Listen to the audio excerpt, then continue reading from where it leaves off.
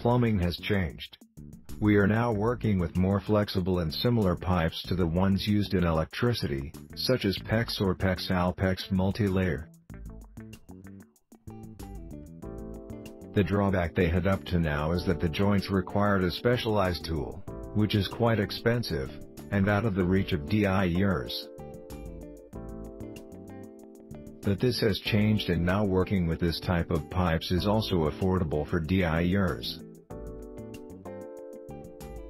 We're going to explain how.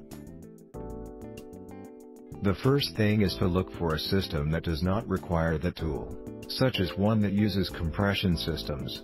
All the fittings you are seeing can be easily found and allow us to make all kinds of joints.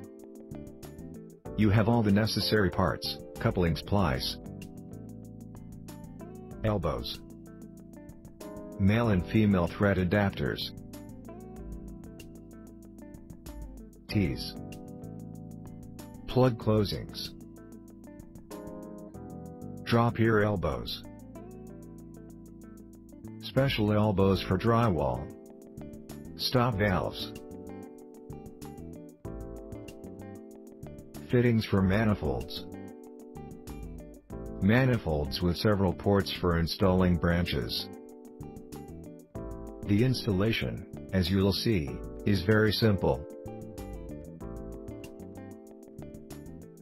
When installing multilayer, keep in mind that there is an aluminum layer used as reinforcement sticking out at the edge.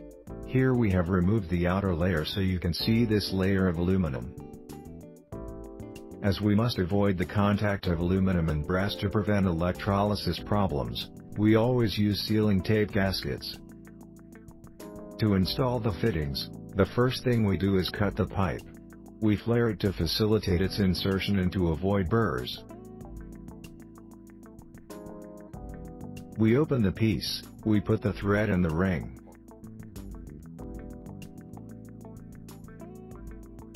Then, we put the gasket, because we are working with multilayer. And we introduce the tube all the way to the bottom.